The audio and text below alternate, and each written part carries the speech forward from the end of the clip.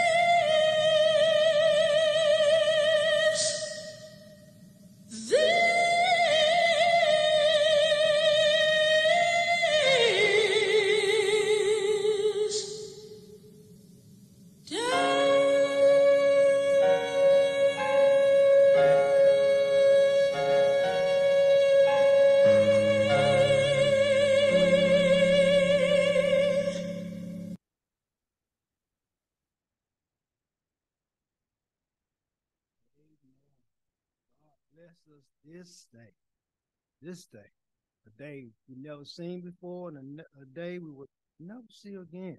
So we thank God for God's blessings upon us. We thank you for joining us this morning here at Host of Temple CME Church, located in Macon, Georgia. We welcome you, those who have joined us in person, but also those who joined us in Zoom and who are maybe watching us on our Facebook Live stream and in the future. And I'm just pronouncing it because we're prophesying the YouTube TV channel we currently do have. So we got to get it operating properly. But we just welcome you here because you could be anywhere else, but you chose to be with us and you chose to worship with us this morning. We'll begin just briefly with our announcements today. And that is simply you are invited to join us tomorrow as church school is tomorrow at 7 p.m. You have the same ID number and the passcode numbers that you are currently for our worship services. So if you have that information, you use that to join us. We are so we pray that you do that.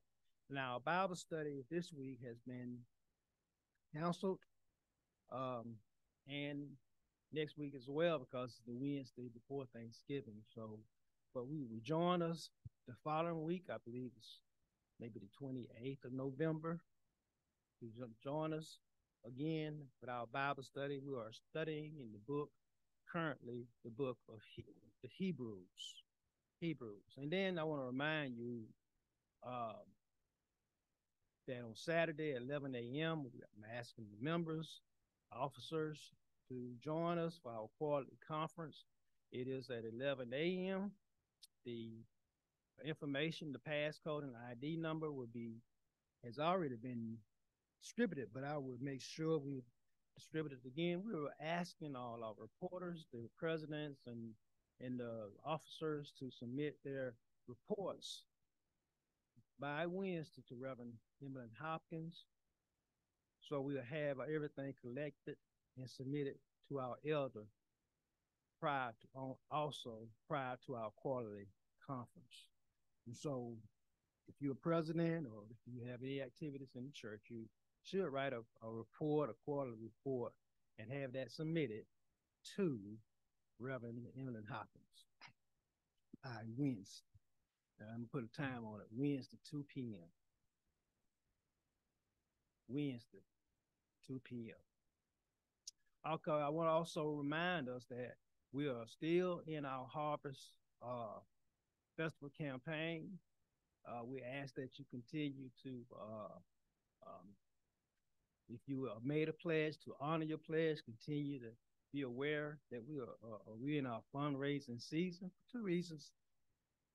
Just to to be able to honor our commitment to the connectional church, our apportionment, and also we have some ministries, but facilities, renovation and repairs that we need to make this year, this conference year.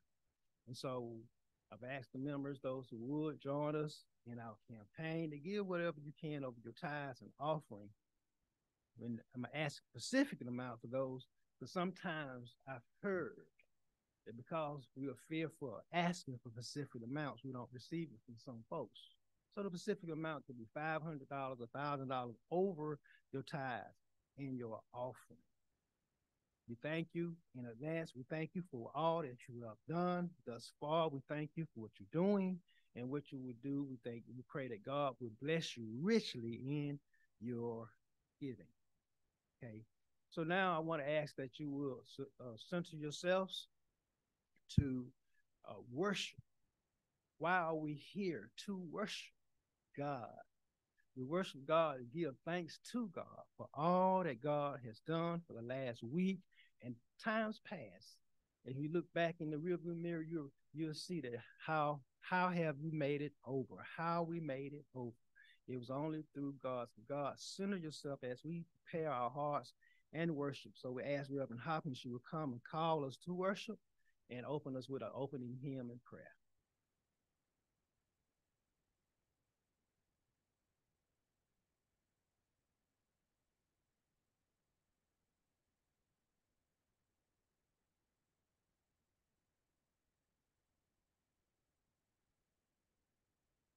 Amen. We are happy to be here this morning. And the scripture reminds me that the Lord did not give us a spirit of fear, but of a sound mind. This is the day that the Lord has made. Let us rejoice and be glad in it. Our opening hymn this morning, if you are able to stand, is number 223, and our hymnal, The Solid Rock. We know my hope is built on nothing less than Jesus' blood and righteousness. With no further lining, let us sing this hymn. My hope is built on nothing less than Jesus' blood and righteousness. I dare not trust the sweetest frame, but wholly lean on Jesus' name. On Christ the solid rock I stand. All of the ground is sinking sand. All of the ground is sinking sand. When darkness veils his lovely face, I rest on his unchanging grace. In every high and stormy gale, my anchor holds within the veil. On Christ the solid rock I stand. All other ground is sinking sand. All other ground is sinking sand. Verse 4. When he shall come with trumpet sound, oh, may I then in him be found, dressed in his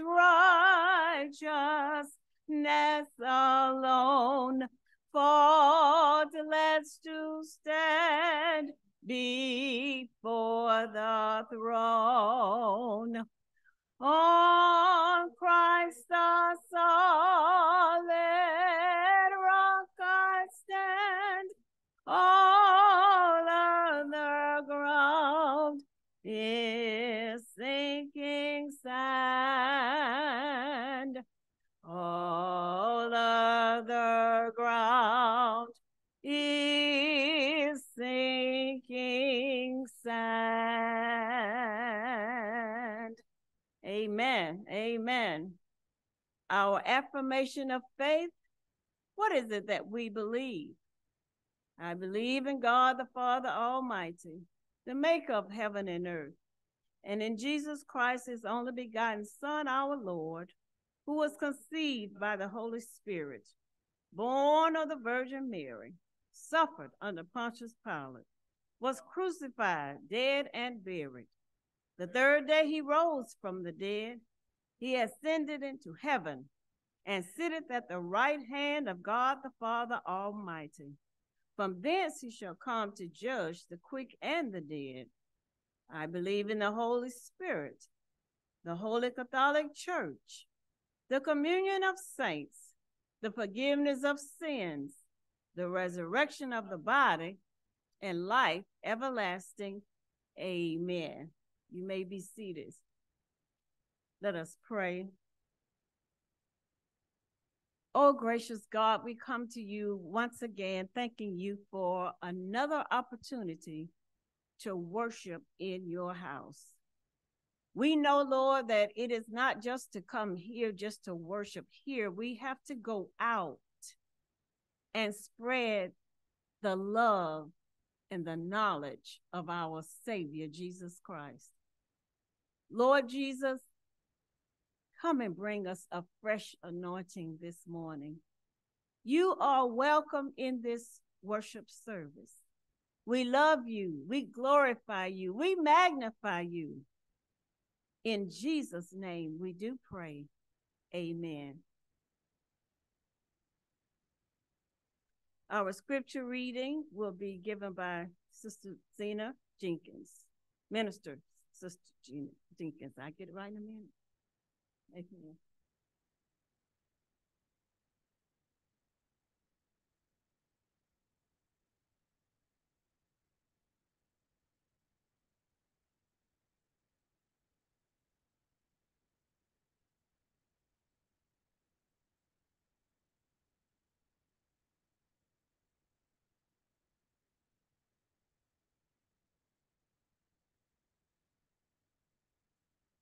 Bless the Lord, everybody. Bless the Lord. We come to the church to worship God, to worship him in spirit and in truth.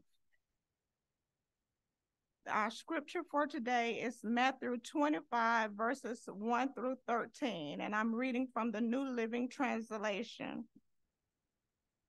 Then the kingdom of heaven will be like 10 bridesmaids who took their lamps and went to meet the bridegroom. 5 of them were foolish and 5 were wise. The 5 who were foolish didn't take enough oil for their lamps, but the other 5 were wise enough to take along extra oil. When the bridegroom was delayed, they all became drowsy and fell asleep.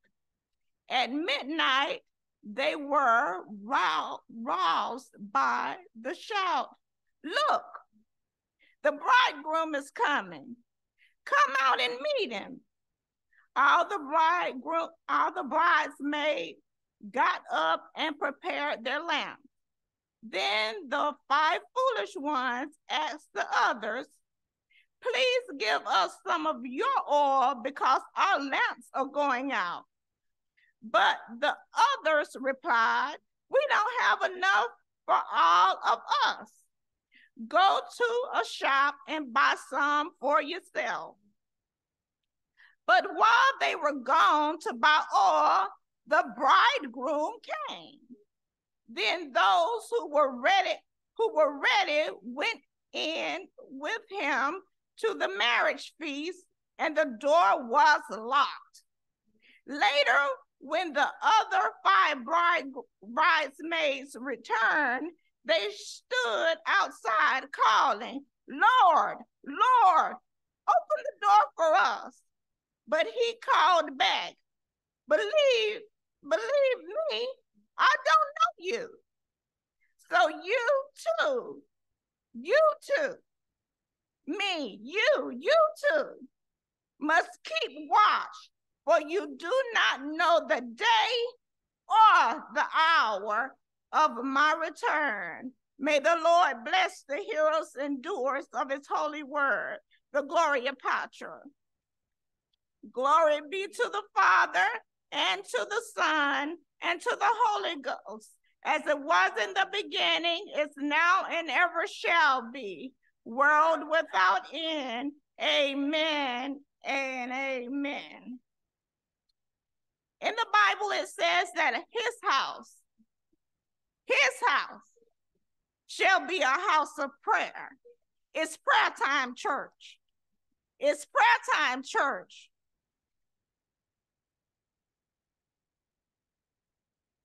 If there's anything on your mind, on your heart, this is the time that we prepare, that's prepared in our worship service for you to talk to the Lord, to commune with him, which is a joyous time. His house. He didn't say it was going to be a house of preaching. He didn't say it was going to be a house of teaching. He said it would be a house of prayer. Let us pray.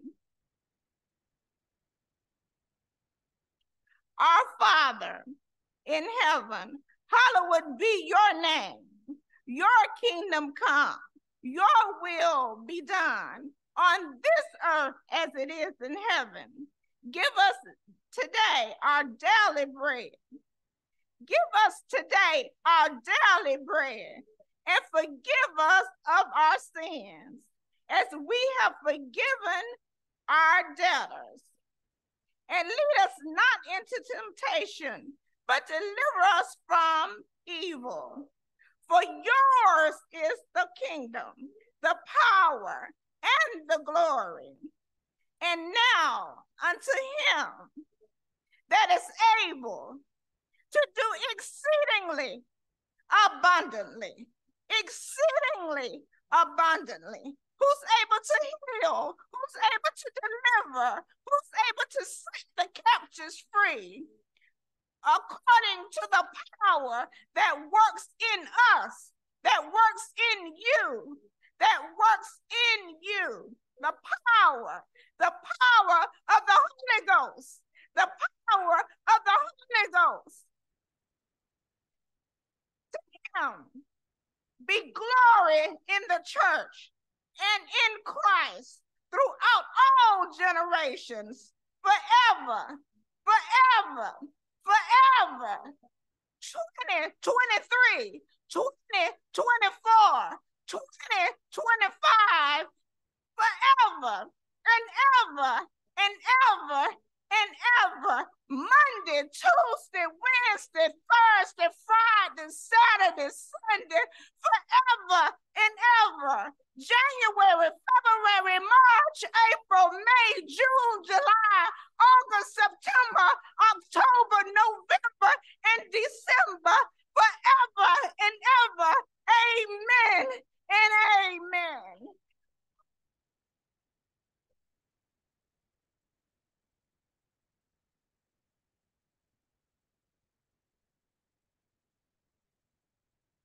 Let the church say amen.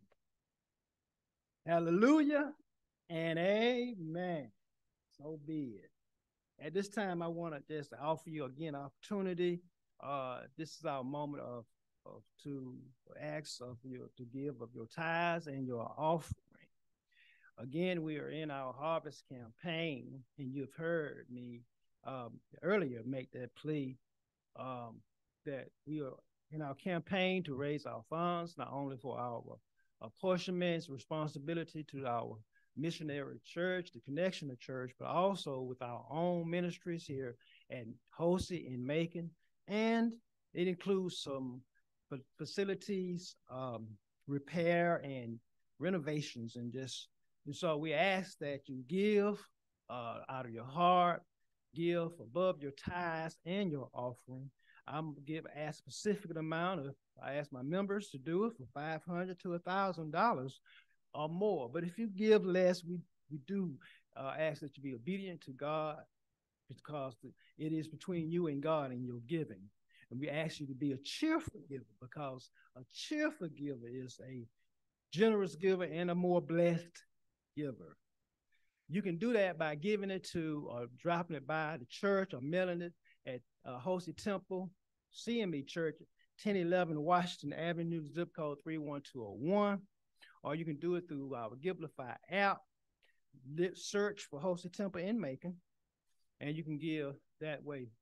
We have envelopes set up, the different campaigns or the different envelopes you would like to put it in as far as giving. And so we thank you. We thank God for you. We thank God for all that you've done. We thank God for being God, and because we're giving back to God, where God, all of it belongs to God, including our lives. Because I heard it in the prayer, it's forever and forever and forever. Amen. And so what was the song we used to sing as my closing remarks on this is that you can't beat God-given, no matter how you try. The more you give, the more he gives back to you. So just keep giving, keep on giving, because it's true. You cannot beat God giving. May God bless you, and may God keep you. At this time, let us prepare our hearts for our song of preparation for the sermon.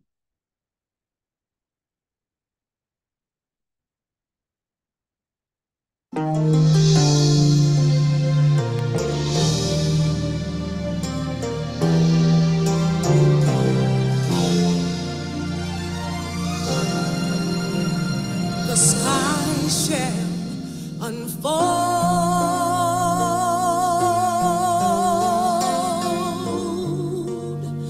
preparing his entrance,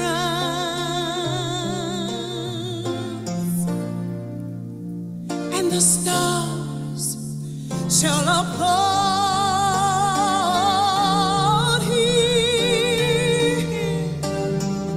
with thunders of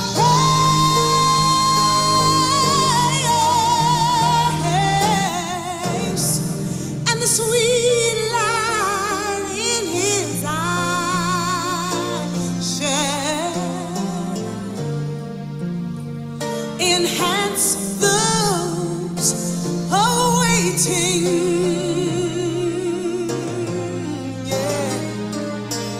Then we shall behold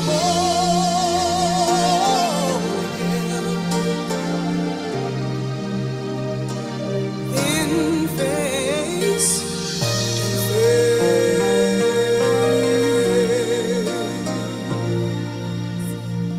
We shall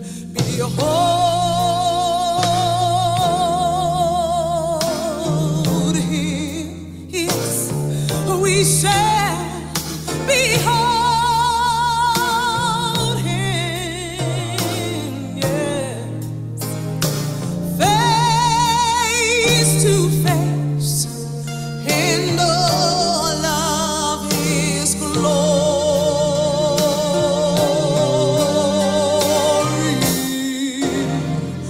We shall behold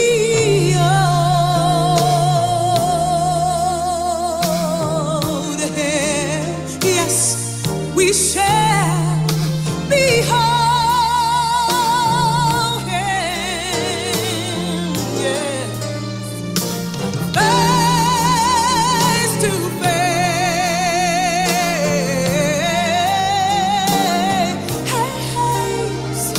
our Savior and our Lord.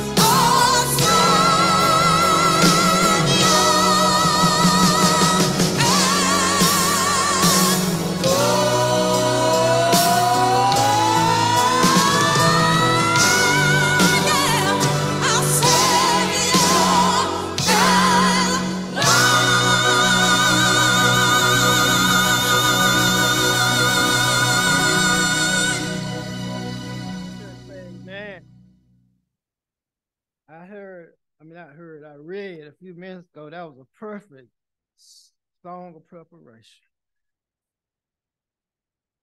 That was a perfect song preparation.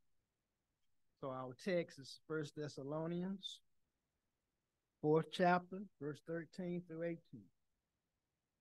That's 1 Thessalonians, the 4th chapter, verses 13 through 18. Let me read the text in which that song was pretty much based on, because I could probably go straight to the sermon based on what she just sung. But it reads,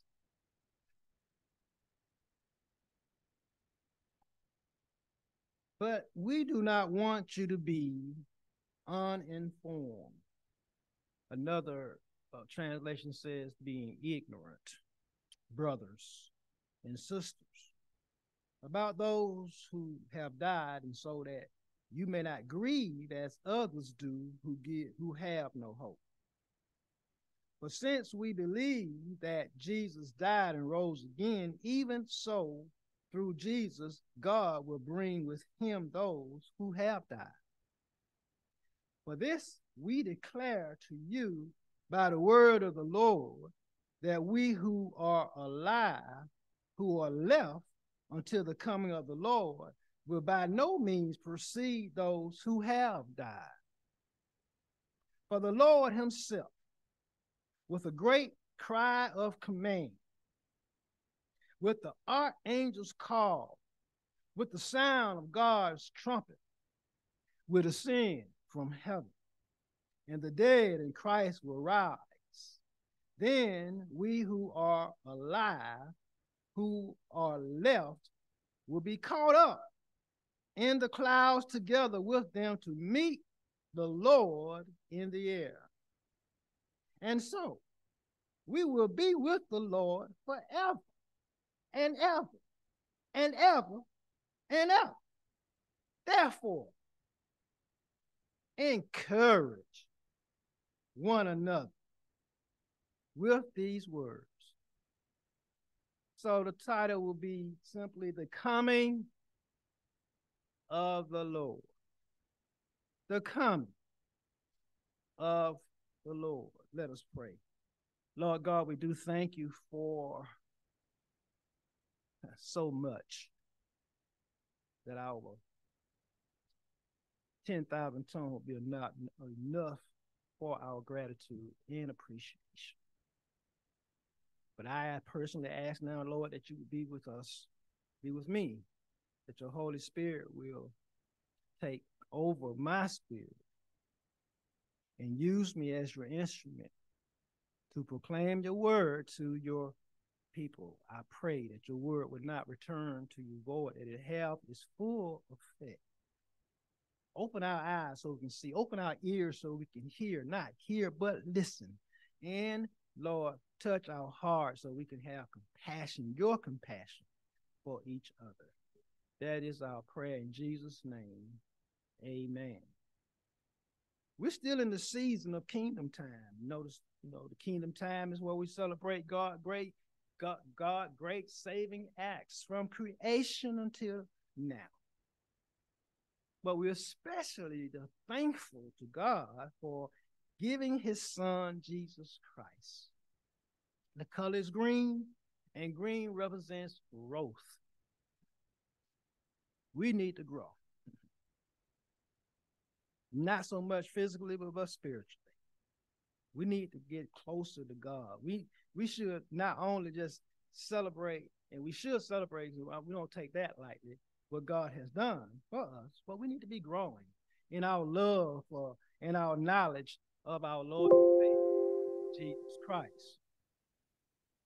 One of the first steps in our growth is to acknowledge and believe that God exists. Hebrews 11:6 says that God rewards those who seek God, because without faith, it is impossible to please God.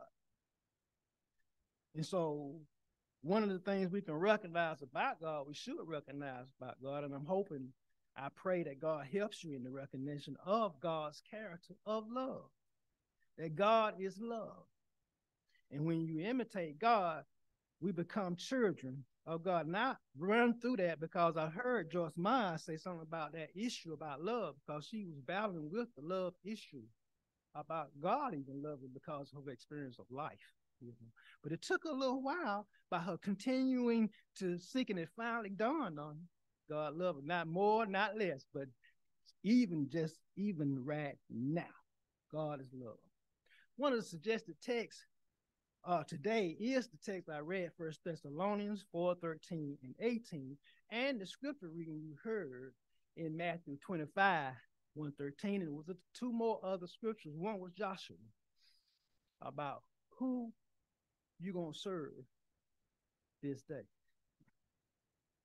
And so in this text, it's the letter to Thessalonians, the church in Thessalonica, and Paul reflects on a warm and affectionate relationship that he has developed with them. There's something about fellowship. I mean, even those 1, 2, 3, 4, 5 of us in here today, it's something about fellowship. And so he reflects and he just comments, because we need to be, I'm glad to see you. I'm happy to see you. It makes me feel good to see you. I hope it makes you feel good to see me. It's a fellowship, and he reflects on this warm and affectionate relationship he has with them. The text is a pastoral letter. The whole chapter is a pastoral letter to encourage and to exhort. Because the Thessalonians, like many of us today, are facing hardships. But through their hardship, they remain faithful, and their good report spread it all over the country, Macedonia and Achaia. Spread it all over the country. I mean, people gonna hear about you And the good news, I pray, will spread about your faithfulness. Because God was active there. God is active here. God is empowering here.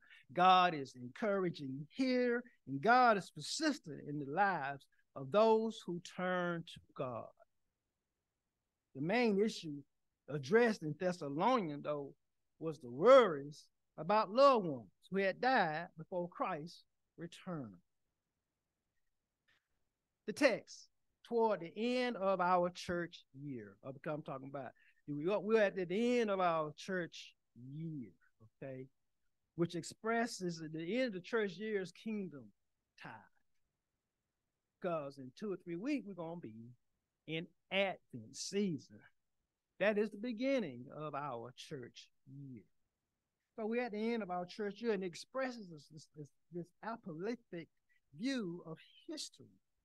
Many modern Christians do not share. The text speaks of parousia. That's a Greek word meaning coming, or the advent. The real meaning of the picture of that word parousia is that it's a ceremonial entry, ritual entry of a king. That's what expressed. This is the parousia season, is the coming and advent of Christ. It refers to the second coming and the return of Christ, which Christians throughout the centuries have proclaimed. We proclaimed it earlier this morning. We proclaimed in the Nicene Creed. It says, he will come again in glory to judge the living and the dead, and his kingdom will have no end. Paul, he proclaims that the second coming with a vivid imagery.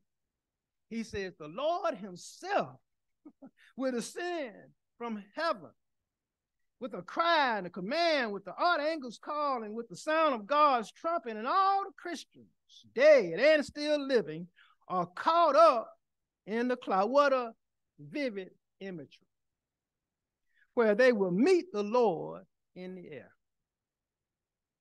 This dramatic text thus falls within the broader theological category of eschatology, the doctrine. This is what that is, the doctrine of the end of the world, of the last days. What do you believe? That's what the doctrine about the last days. Mark Lee of the Homiletic Perspective in the Feasting of the Word, preaching Revised Common Legendary, he writes, while this vivid imagery may provoke curiosity and entice speculative claims about what exactly will happen at the world's end, Paul's intent in this letter is not to offer a general description of the end times. The Christians in Thessalonica were confident that Christ's coming again would happen immediately in their lifetime. This was complicated by the fact that some of the faithful had already died, and thus questions arose concerning whether those Christians who died, listen to this, unexpectedly would also share in the glory of the resurrection, Jesus at his coming. That was their question. We don't raise that question like that. They asked the question, will they experience the same glory we will experience when Jesus comes? Paul, in his interpretation, he does it in a pastoral care. He does it in a pastoral care because he understands their concern. Not only he attends to the fate of those who have died, but also he envisions the encounter between the coming Lord and those who are still alive. The challenge of this text is amplified by the fact that there are significant apocalyptic, get it right, voices. Apocalyptic is dealing with the future judgment. And there's different voices in which the contemporary church and the world are still hearing. And that's the popularity of books such as, the Left Behind series shows. These ideas are widely accepted, even in mainline congregations. Most of us have wondered about such depictions of fickle providence that produces car wrecks and airplane crashes and sideshows during this second coming experience. I remember Sam and I had a conversation when we was talking about it was just the beginning of the pandemic. And I said, what we're gonna do, wear masks at restaurants? And we laughed, ha ha ha ha ha. And we were wearing masks at restaurants. This imagery we're talking about plane crashes and car crashes and one plane in the field and one left will that actually happen? I don't know. This week's epistle is one of the key proof texts for the idea of rapture. Because I don't know where else is in the Bible dealing with this imagery, this picture of the rapture that will be caught up. This particular eschatological perspective finds its most ambiguous descriptions. I mean, question. I mean, it's ambiguous, the meaning of the descriptions. Like, what's the God's trumpet? What would that sound like? What would that look like? Lord descending from heaven. What would that? So it's ambiguous descriptions. Question. How do we avoid raining on the parade of those who find hope in this rapture myth without giving encouragement to the sectarian speculation or denomination belief? I mean, how do you, because, whether this happened or not, I just want to be there when God called me to, in judgment. You're going to be called, you're going to be sent, you're going to talk to God, you're going to experience all that you need to experience. But we don't know how that looks like. It helps us to remember that there are often powerful, and let me just pause right now because this text is used a lot during funerals. But this opportunity, the moment that is presented today, gives us an opportunity to wrestle with this because we can actually listen to the details of it instead of being in grief during a funeral. It helps to remember that there are often powerful emotional reasons for apocalyptic ideas. And I hope I pronounced that. The world can seem to many a dangerous place, at war with God and God's people, where only the most dramatic actions by God can save. Because we're doing some ridiculous stuff in this world. People feel oppressed from every side by the focus opposed to God. Their loyalty is undermined by this endless compromising of earning money and consuming material things and things that we have to try to recreate or something. We imagine that our lives as believers should move from glory to glory. Instead, we find ourselves going from crisis to crisis. The war in Ukraine. Now we got a war in Israel. We got war in the streets. We got homicides everywhere. We got divided country in our politics. I thought we were Americans, all of us. From crisis to crisis. We are kept going by faith that God will vindicate God's people in the end and remedy this losses of our lives. We have experienced whether adversities or hunger or death of our loved ones, that God gonna pay back the big payback. Mark Lee goes on and said, the question Paul addresses grows out of the concrete experience of the Thessalonians, foundational to their faith, with the expectation that Jesus' return was imminent, and so imminent, it was so imminent that Paul had to remind them, y'all need to keep y'all jobs. Y'all need to not stop working. Keep your employment in the meantime till Christ comes.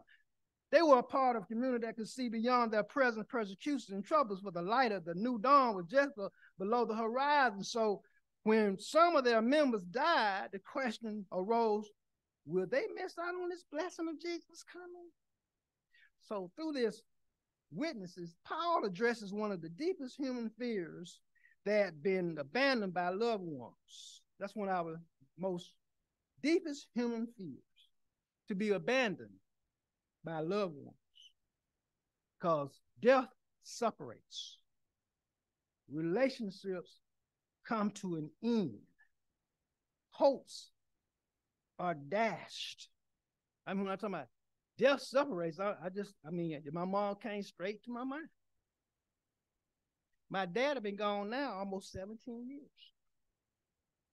And so, I mean, it separates. I remember grandmama, I remember great-grandmama, great-grandpa, and these relationships has severed. It has come to an end. The stories people tell about their futures we have to rewrite our lives. My cousin who lost her husband not long ago, now have to, you know how that goes when you have to take care of the business, you have to rewrite your life. And that is the context Paul is addressing. He proclaims that Christians have a future narrative that includes reunion with those who are loved but are now gone. The unbroken family circle, the heavenly banquet, the wedding feast, all speak to our longing for reestablishing relationships with those we love. However, that reunion is imagined. And it's truly a matter of imagination. The Christian can face both life and death, reinforced by that hope that we will be reunioned. We don't know how, we don't know when, but we can believe through our hope. Faith is the evidence of something that is seen. It's our hope, whether it's imagined. Thank God for our imagination. We may be quick to presume that the scripture has little theological or reference for us, since Paul and the early Christians were mistaken that Christ's second coming was imminent. And so most Christians 20 centuries later don't even consider this understanding of the eternal destinies of Christ's immediate return. Most of us. Nevertheless, here at the advent of Advent, in these last times, see, it's interesting that this text is used right here almost at Advent, because we're getting ready to celebrate his first coming. But this text is reminding us about Jesus' second coming. The text invites us to live within an eschatological question that Paul anticipated, and he answered for the church in Thessalonica. Here's the question. This is the question for the whole sermon right here. What does the coming of the Lord mean for us who are alive today? What does the coming of the Lord mean for us who are alive today? Jennifer McBride, in her theological perspective in the Feasting of the Word, preaching of the Revised Common Legendary, she writes, she says, in the coming of God, Christian eschatology, Surgeon Moltmann, theologian, he argues that eschatology is, first and foremost, not about ends, but about beginnings, about the new creation of all things. You know, it's 2 Corinthians, 1 Corinthians, somewhere it's talking about when you have Christ, you have a new creation. You are a new creature. This new creation is grounded and participating in the rising of the crucified Christ. We believe that Jesus died and rose again. And so Christians, we are fundamentally people of hope. People who eagerly await the new thing the resurrected Christ brings. The advent of Christ occurs, according to classical Christianity's doctrine of the threefold, listen to this, parousia, threefold coming, second coming. Not only in the birth of Christ, that's the first fold, that we celebrate in weeks to come, and not only the second coming, that's the second fold, when Christ returns in glory, but there's also in the Spirit, this is what I want you to get, who brings the new. It's the threefold. It's the Spirit, Holy Spirit, who brings the new into our this worldly life. Did you get that? In Christ's coming, what it means for us today is the Holy Spirit brings this new into our life right now. The coming of Christ is for us today, affecting particularly personally, affecting us socially, and affecting us political consequences right here and now. For Moltmann, the concrete, present, new thing manifests the historical event of Christ's coming and the arriving in our contemporary moment. As Moltmann argues, history itself cannot produce anything astonishingly new. It can only proceed from the past and bring about what is possible. In contrast, though, this new thing, the coming of Christ, brings is not based on what has come before or on what is possible. Rather, it is the Lord, yes it is, descending from heaven. You can't see it, when Jesus was baptized, he said it was a dove, something like that came sending. It's the Lord descended from heaven, the resurrection from the dead in your heart, the creation of nothing, out of nothing, the genuinely new, the unexpected surprise, more than we can say or imagine, because eyes have not seen and ears have not heard, neither has it entered the heart of man or woman what God has for you. That's the God descending from heaven. That's the coming of the Lord. The coming of Christ produces purposes to do a new thing. The advent of Christ brings the impossible, turns a rock into a pool of water, makes a way where there is no way. This is what the coming of the Lord Christ means for us who are alive. Finally, what does Christ's coming say about God's own identity? Whether God ascends from heaven, meets Christians in the air, arrives in the Christ child, or continually breaks into this world and living through the power of the Holy Spirit. This passage witnesses to the fact that God is a God on the move. God is dynamic. God is never static. He's never stale, but always stirring, always open up reality up to God's eschatological promises and possibilities. We always open to God's end time promises and possibilities. More fundamentally, God is a God who comes. When you heard when Vicky, she said, when he shall, no, this was in the hymn. When he shall come with trumpet sound, oh, may I then in him be found, dressed in God's righteousness alone, faultless to stand before his throne. On Christ, the solid rock, I stand. All other ground is sinking sand. All other ground is sinking sand. And if you haven't given your life to Christ, this is the day. This is the moment. This is the opportunity that God has given you. And don't take it for granted. He gives you opportunity to say, hey, I was off base. I was wrong. I repent. I want to get right with you. And then I get right with my neighbor. And I like what Minister Zena said, and just I intend to live a new life in honor and glory in your name. If you want to become a part of that here at Hosted, it's here. And we welcome you to join us. All you got to do is look it up on the screen. We got our email address. We got a phone number you may call. And it's my cell phone number. You'll reach me. If you don't get me to call, I promise to call you back. We can have a discussion. We can have a talk. We can have a walk. Just because it's a glorious time to be able to talk about the Lord to each other. It strengthens us and encourages us. He ends the text saying, encourage each other. We all need courage. God bless you and may God keep you is my prayer.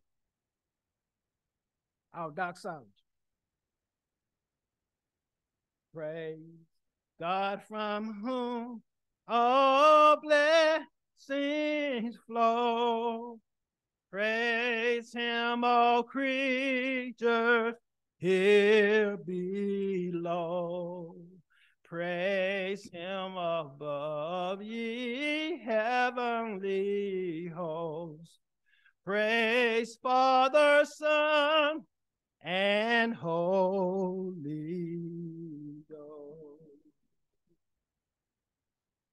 And now, our benediction. Now may the grace of our Lord and Savior, Jesus Christ, the love of God, who we call Father and Abba, our Father, and the sweet Holy Spirit communion with us henceforth, now and forever. This is our prayer in Jesus' name. Let the church say amen, amen, and amen. God bless you and may God keep you. We thank you for joining us this morning. We hope to see you next Sunday one more time in this place. God bless you. May God keep you.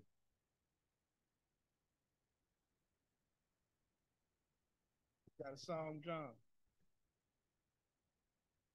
Got a song?